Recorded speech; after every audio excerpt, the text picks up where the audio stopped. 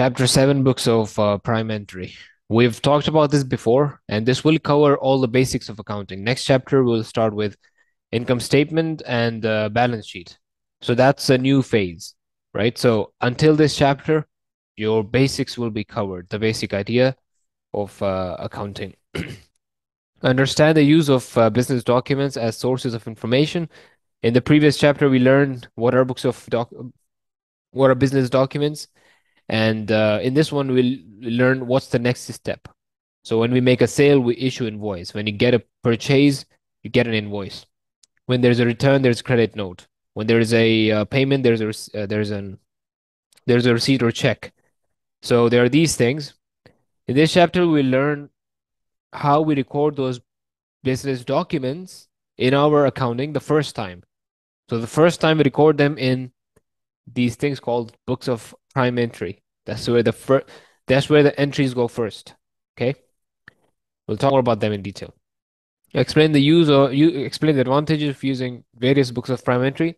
Now we don't have one book of prime entry, we have various. For sales, we have sales journal, we have sales returns journal for sales returns, for purchases, purchase journal, for purchase returns journal. For every cash and bank transaction, we have cash book. And for petty cash, a small cash transaction, we have petty cash book. And finally, we have general journal. Of course, we'll talk more about them in detail. As you can see, the third point here, the third bullet point talks about that. Post the ledger entries from the books of prime entry. So from these books of prime entry, these journals, you put them into double entry records, debits and credits. Account for trade discount. Okay, and how we calculate trade discount. We've already done this one. This is not going to be a problem, but let's see. In chapter 4, it was explained how ledger is divided into specialist areas, how cash and bank are usually maintained in cash book rather than in the ledger. So we've learned about 3 ledgers. Wait, before we get into anything, I think I'll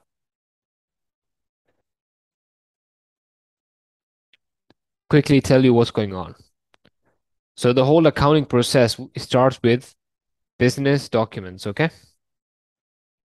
The whole process starts with business documents. All right? From business documents, we put things into. Saleh, do you know?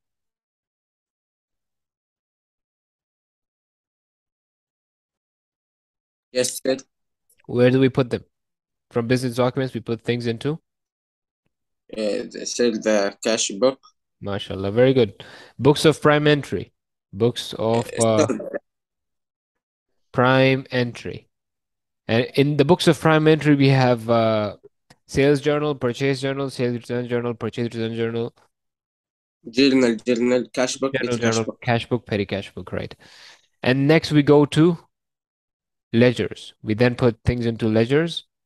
And in ledgers, we have 3 categories mainly: sales ledger, purchase ledger, Purchase nominal. and nominal. And from there, you will learn we have already learned. It goes into trial balance. All the balances will end up in trial balance near the end of the year. And from there, things will go into income statement to calculate profit or loss. And finally, to balance sheet or statement of SOFB, statement of balance sheet. financial position. Okay. Fatma, you there? Yes, sir. Sir, when Yeah. I want to tell Mm. you books of prime entry, I was about to tell you the 7. Right. It's okay. It's okay. You've told me before as well. It's fine. That doesn't matter actually, Saleh. Just memorizing those 7 is not the main idea. Memorization is not what you need to do in this IGCSE. I think that's the mistake you're making from the last year. You get it? It's not an achievement to learn these 7 books of primetry. That's not an achievement. That'll give you like 1 mark in exam. You get it? So Yes, sir. make your focus bigger, right? The business documents, we learned them in chapter 6, right? Books of prime entry, we will learn them now in chapter 7. Ledgers, we learn in chapter 4. Trial balance, chapter 3. Income statement, chapter 8. And that's chapter 9. You guys getting that? Yes, sir. Okay. Yes. That's where the cycle ends, and then it all starts again the next year. Okay. Right now we're doing books of parametry, as I told you. We did business documents, invoices, and all that is made. That is, and then we learned about ledgers, the three: sales ledger, purchase ledger. Before making the ledgers, we actually make books of prime entry. Although in the syllabus they're teaching you later, but that's what happens before. Books of prime entry is prepared before any ledgers are prepared. It was explained how the ledger is divided into specialist areas and how cash and bank are usually maintained in cash book rather than in the ledger. Businesses use books of prime entry to record goods sold on credit, goods purchased on credit, sales and returns. These books are basically listing devices, grouping similar items together, the use of, okay. So one of the benefits, this will be tested in exam. One of the benefits of doing this to record books of prime entry, one of the benefits is it groups similar items together, right? It lists similar items. What do I mean by that? All the sales, all the credit sales are recorded together as a list. You get it? Which is useful in posting to ledger. So all the similar items are together, and then secondly, it removes a lot of details removed from the ledger. In the ledger account, you just post the totals. You will see that later. It also means that bookkeeping can be divided between several people. Bookkeeping can be divided between several people because we have seven of those. So different people manage, and that will help avoid any frauds. Assist in collating and summarizing account information, useful when preparing control accounts. Useful when preparing control accounts. So there are so many advantages of maintaining books of prime entries. They might ask you this in the exam. So make sure you revise this chapter. Books of prime entry are known as books of original entry or subsidiary books. This is where the things first go, right? They're entered here before they are entered in the ledger. So as you can see, they're entered here before they go into the ledgers. That makes sense. Books of prime entry are also known as books of. Oh, we did that. Let's move on. The books of prime entry are. We read that before: cash book, petty cash book, sales journal, purchase journal, sales returns, purchase returns, and journal. We'll go into detail of each of them. However, we have discussed these two already, right? Cash book and petty cash book were covered. That was chapter 4, and if I'm not wrong, that was chapter 5. Sales journal, purchase journal is this chapter, this one. And the final general journal is chapter 15. Got it? Oh, that's 14, sorry. I thought it was 15. Maybe it changed with the new book. I'm not sure. But I just recall it as 15. Anyway, it's 14 as they say. Or maybe they are wrong. Who knows?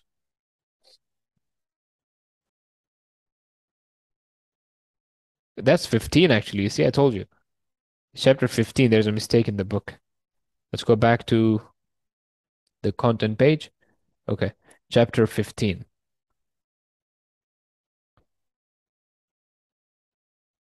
Okay. Let's move on. As it is written here, this chapter concentrates on sales, purchases, and the returns journal.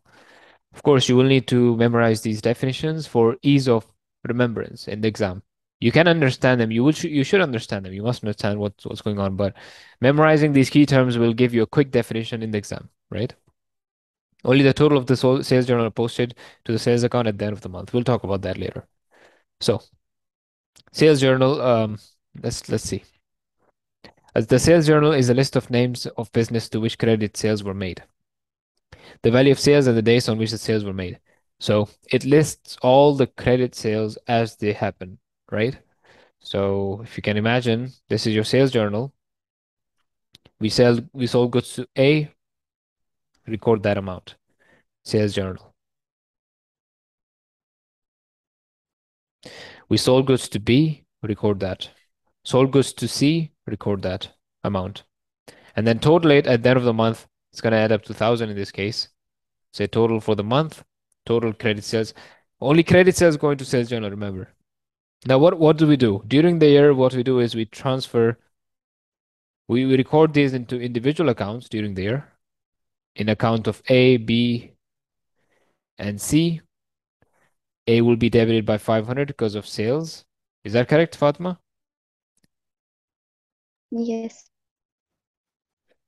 Sales is not debited. Remember, I'm not debiting sales account. I'm debiting A's account, B's account, and C's account. Because these are our receivables. Our customers will be our receivables. Where does that appear? In which ledger? In sales ledger, right? Under nominal ledger, we will have our sales account in which we'll make a credit entry of 1,000. Sales account is always credited when you make sales. Is that correct? You say total for the month.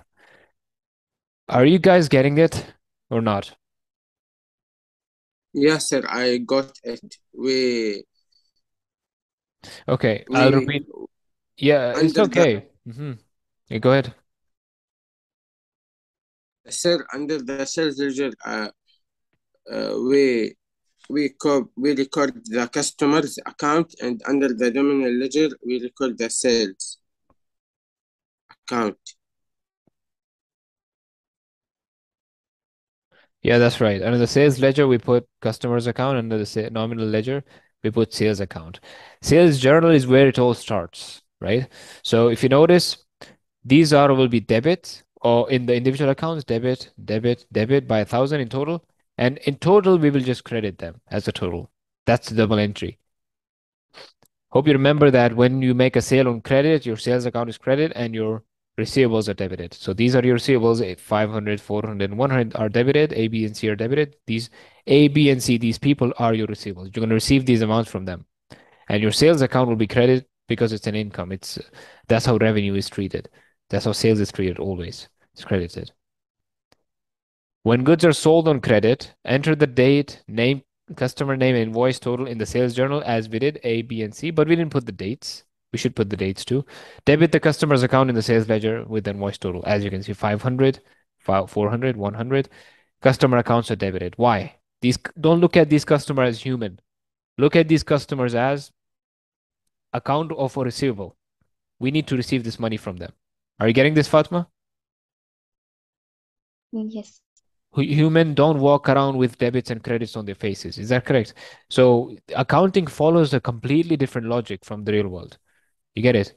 You need to get into that zone, get yourself familiar with these ideas. Then only you will understand what is debit and credit, like with an open mind, right? Don't expect it to be connected with maths or accounting. I mean, with English or economics. It's completely a different world of its own, right? And that's why a lot of people don't like it or they cannot make any sense of this because it's a whole different logic, which is not so difficult to learn. It's like learning a new language. Hope you understand. Okay, at the end of the month, what happens? We credit the sales account as we did with the total, as you can see. Credit the sales account in the nominal ledger. Under the nominal ledger, the sales account is credited with the sales journal total with 1,000. This will now form the double entry for all the individual entries. So all these entries, A, B, and C, have a double entry over here, $1,000. Does that make sense? Yes, sir. Okay. Yes. Sales returns journal follows a similar idea, a very, very similar idea to this one. But in this case, what happens is, again, sales returns journal will be listed the same way, but these individual entries will be credited in their accounts. Why? Don't look at their accounts. These are your receivables, right? A, B, and C. Now, when they return goods, let me show that to you. So let's make a sales returns journal. Let's call that sales returns journal.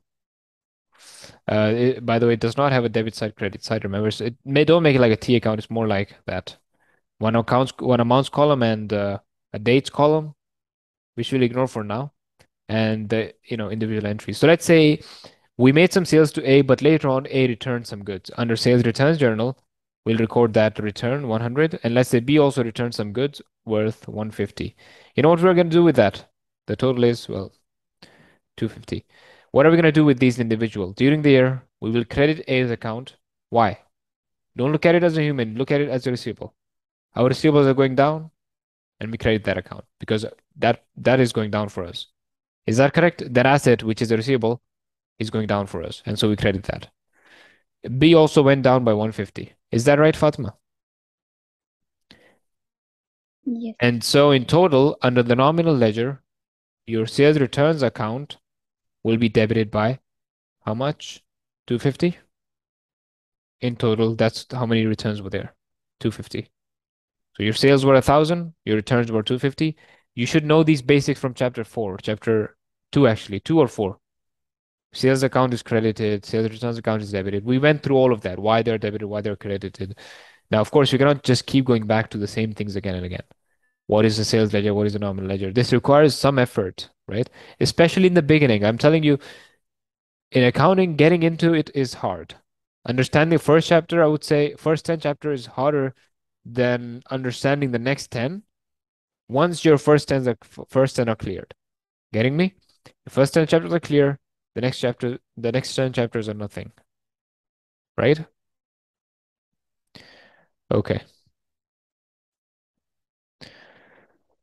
I'll actually push it up to first 13 chapters. For 13, if you understand the first 13 chapters, the next upcoming chapters are nothing for you. They're going to be very easy. Even though they're harder, but you know, you will be now once you understand the double entry principles, that's the idea. It'll make everything easier. So we also learned how sales returns journal work. Let's have a look at this. What does it say here? Sales returns journal, also known as sales returns book or return inwards book or return inwards journal. So, the entries will be recorded when there is a return, recorded under the sales returns journal as we did, A and B, and credit to the customer's account. Don't look at customer as a human. From our perspective, these customers are nothing but a receivable, an asset for us. When that goes down, we'll just write them on the credit because you know we're losing. I mean, we're not going to receive that amount anymore. Our receivables are going down. That's the idea. Let's keep moving. At the end of the month, the total is then debited to sales returns account. We took that example. Um, you will get it further clarified when we look at the example.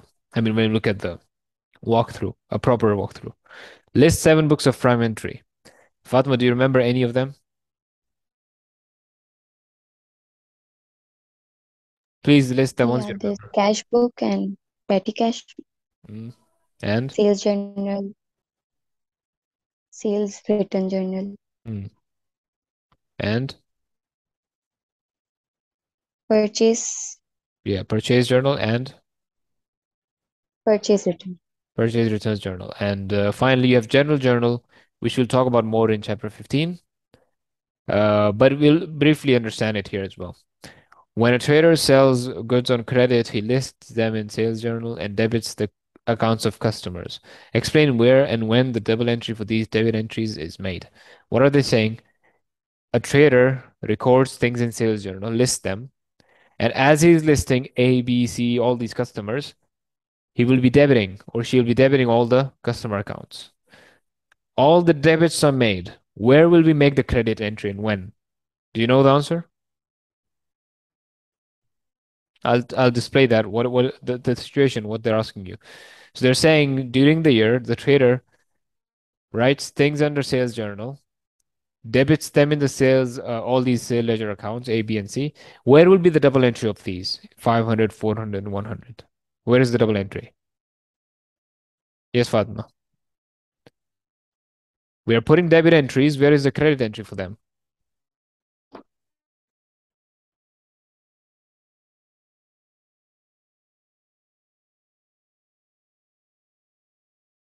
Yes, Saleh.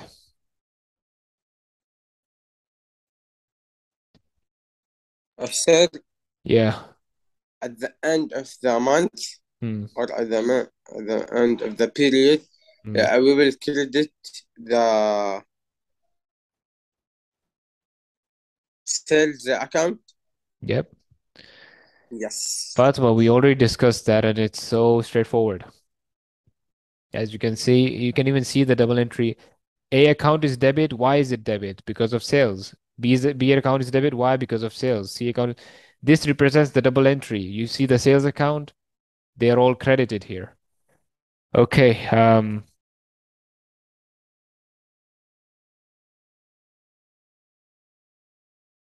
Let's look at walk through 7.1 and okay, we'll see about the next topic later. But first, let's go through this walkthrough. The weaving shed issued an invoice to Sue and Sue for goods $510 subject to a trade discount of 20%. Let's jump at the question. Make the necessary entries in the weaving shed. So we are a weaving shed. Okay, we are this, the sellers. We are the sellers, and we issued invoice to Sue and Sue, the customer. All right, and the price was 510, and there was a trade discount of 20%. I've told you before that trade discount does not appear in your books of accounts. What does that mean? That means you always subtract the trade discount, then you treat that amount as a final amount. So 510 minus 20% of 510, what is it? What is 20% of 510? Yes, Sir, it is I do 510 multiply 20 which percentage. It is is 102. 102. And so when you subtract them, you get Oh, 1 minute. 408. this is the amount you will record. This is the sale, right? This is the sales, not Yes. 510. This is not the sale. This is the sale. You'll record that as a sale. Okay. Remember, cash discount doesn't work like that. Cash discount will be recorded separately at the time of payment, but this will be the sale no matter what. Now, if you can see from Weaving Shed perspective, this the boss here is Weaving Shed under the sales journal because Weaving Shed sold these goods to Sue and Sue. Write down Sue and Sue 408. Do you notice? Not 510, 408. In the examination, maybe there'll be another column here in which you can show the calculation. You can show this 510 minus 102, and then you can bring this here. You get it? You may show the calculations. There will be space for that, but the final amount will be 408. Okay. Now, what are we going to do with this? We will debit this in the Sue and Sue account. So under the sales ledger, we look at the Sue and Sue account, 408 is debited. Sue and Sue is debited by 408, not sales. Sales is not debited. Sue and Sue is debited. Sales is just the detail. This is where the double entry will be. Are you getting this, Fatma? Yes. Right? Let's move on to the next one. The Weaving Shed issued a credit note to Sue and Sue for credit for goods returned list price 60. List price is 60. So when goods are returned, you know what happens. 60 minus again 20% because there was a 20% discount when selling, so there'll be 20% discount when returned. You should know that. And 20% of that is 12, which is going to be 48. In the sales returns journal, you will put 48. Why? Because of Sue and Sue returning the goods. Sue and Sue returned the goods. 48. Sue and Sue is a customer. It's a receivable. Fatima, your receivables are going down or up when your customer returned the goods? Down. Down. Very logically, because Sue and Sue is not going to pay you anymore. As you can see, Sue and Sue account is credit. Right? Sales return is not debit credit. We never credit sales returns when there's a sales return. Are you getting me, Fatma? It's Sue and Sue that is being credited. Right? Yes. Focus on the account name, not the detail. Detail is the reason why this was credited. We need to give a reason why Sue and Sue is credited. Well, it's because of sales return. Because what if they make a payment? When Sue and Sue makes a payment, Fatma, what's gonna happen? Your bank will be debit and Sue will be credit. See, in the detail, it tells us the reason why it was credit. Why the receivables are going down? Did they pay the money? Did they return the goods? Did it become irrecoverable? Did we give them discount? Is that why sales return? Is that why receivables are going down? There should be a reason. This detail only represents that reason and the double entry. Are you getting the point, Fatma? Yes. Okay. Next one. The weaving shed, done with that. The weaving shed also sold goods on credit to fine furnishing 1,000 subject to trade discount 25%, issued the invoice on the same day. The point is 1,000 worth of goods were sold, minus 250, 750 worth of goods were actually sold. Will not count 1,000, the sales were 750. To whom? To fine furnishing. So under the sales journal, list fine furnishing 750, right? And then of course we'll go down to fine furnishing account 750 debit. Why? It's a receivable. It's a customer. We sold them goods. Of course, we're gonna debit that account. Don't don't look at it as a human or an entity. Just look at it as your receivable. That's what it is. Your customer is your receivable, and your receivables will be debited when they increase. They'll be credited when they decrease. That goes for any asset. Assets, they go up, are debited, they go down, are credited. That's the nature of it. Okay. Next. The weaving shed sent Jafar and Company an invoice for $220 for goods supplied on credit. Let's read that again. Weaving shed sent Jafar and Company an invoice for $220 for goods supplied on credit. So there is this new customer now. We send them an invoice means we made them a sale. And so again, Jafar and Company listed in the sales journal. Where else would it be going into? In the Jafar and Company account, 220, right? Are you following, Fatima? Yes. Next, Jafar and Company got some refund. Not a refund because they never paid us. It's a credit sale. And so we issued them a credit note. It's actually a reduction in invoice. Means it's like a sales return. It's treated as a sales return. And so Jafar and Company returned, essentially, you can look at it that way. Although it's not a return, it's just a reduction in price because there was an overcharge. But the point is, Jafar and Company will not pay us 10 anymore because that was overcharge. And so if you notice, under sales returns journal, we list Jafar and Company, and Jafar and Company will be credited. Why? The receivables are going down. What happens next? Fatma, do you guess what happens next? So if you notice, Fatma, we made this debit entry, we made this debit entry, we made this debit entry. Where will be the double entry of these? There should be a credit entry as well. Where, in which account will that be? Sue and Sue was debited, fine furnishing debited, Jafar and Nominal. nominal ledger, but under nominal ledger we have sales account, purchase account, returns account. In which account? Sales account. Very good. There we go. Two reasons why you should say that. Number one, well, these are our customers. When we sell them, we debit customer account, we credit sales. Secondly, it's obvious in front of you. You can see that, you know, Sue and Sue is debit, Fine Furnishing is debit, Fine Company is debit, all because of sales. Obviously, we're going to credit the sales account. Under which ledger? Under nominal ledger. All these accounts are under which ledger? Under sales ledger. You remember, under sales ledger, we have all the customer accounts. Under nominal ledger, we have everything, right? All the non-personal accounts. And so if you go down to sales account, credit sales for the whole month, 1378. Basically, this is 408 plus 750 plus 220. Basically, this is this. The total of all these debits will be credited in the sales account, as you can see. Same goes for returns. 48 is returned, 10 is returned. In total, 58 is returned. And so the double entry of this will be where, Fatima? These two individual entries. Where will be the double entry? In which account? Sales return. Perfect. In the debit side of sales return. I think now everything is making sense to you. Sales returns account is debited, right? Yes. Very good. But in reality, what we'll do is we'll just look at this total and we'll transfer that to sales return. That's one of the advantages of journals. It totals, it reduces number of entries in sales account and sales returns account, purchase returns account as well. If you notice, trade discount does not appear in ledger accounts. It may be shown as a calculation, but it is not entered as a final figure. As a final figure, we never write 510.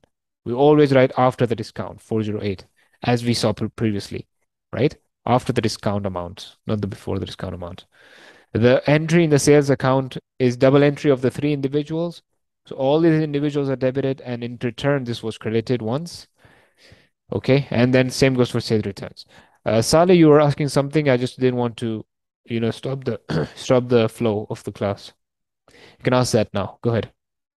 Saw your hand was raised. Actually, I was about to tell you the things that you have already do Oh it. yeah, I know you would know. Look, where I know you will not be able to answer, I'll ask you that kind of a thing, right?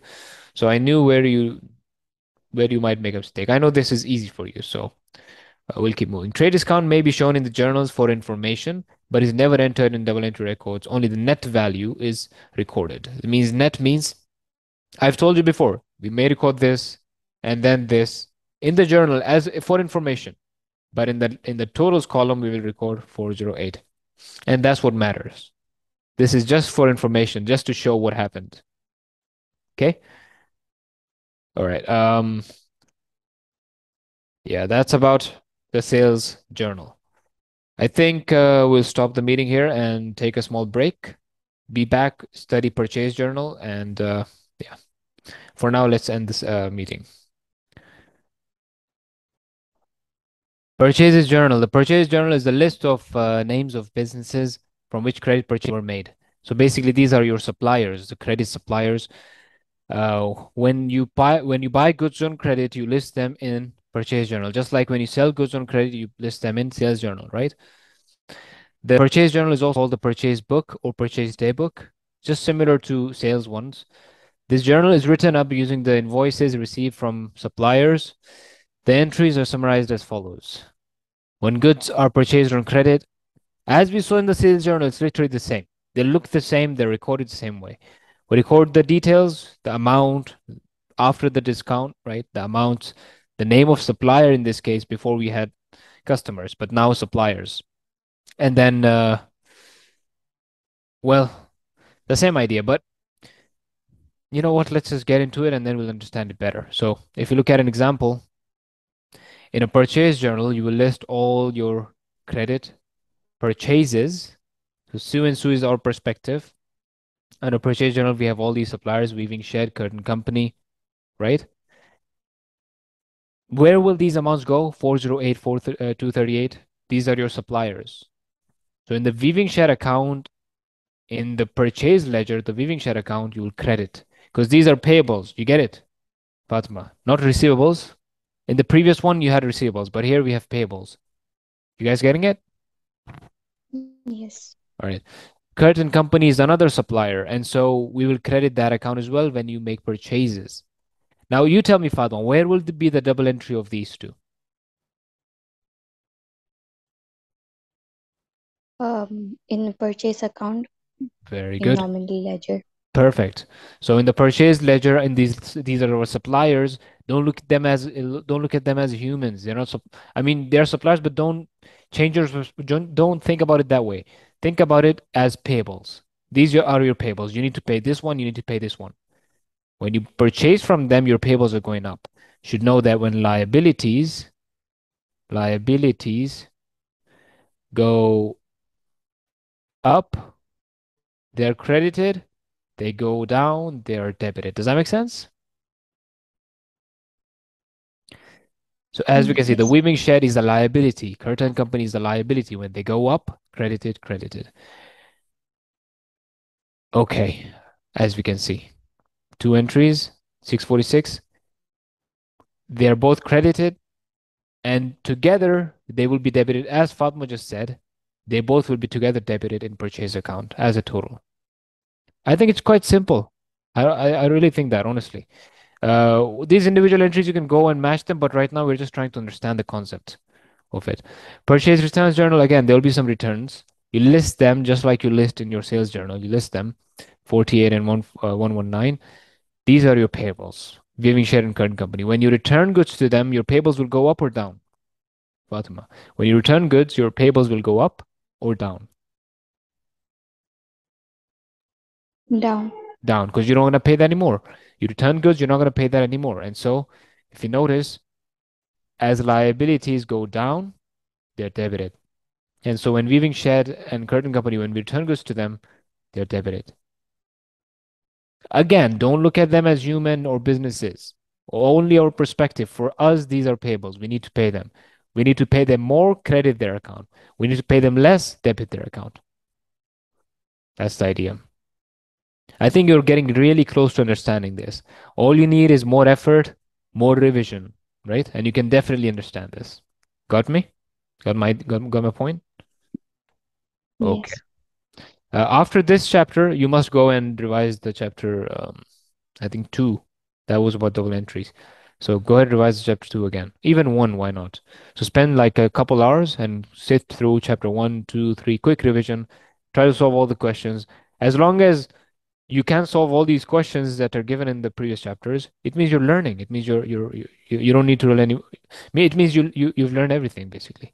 And so anyway, these purchase returns will be credited in the purchase returns account itself. If we go down 167, this acts as a double entry of these two individuals.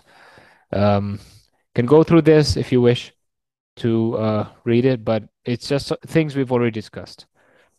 Revision checklist, and we're done with this chapter. Let me see what's in the chat. That's from Saleh. Okay. Yeah. So as I said, go through. I can solve questions. Yeah. Just go through the previous chapters once again. And Saleh is right, actually. I think I can give you these exam style questions for homework. Maybe not the sixth one because it's like we'd rather do this from the past papers, but from for the first five, I think we can do that. For now, let me stop the recording first, then we can continue talking.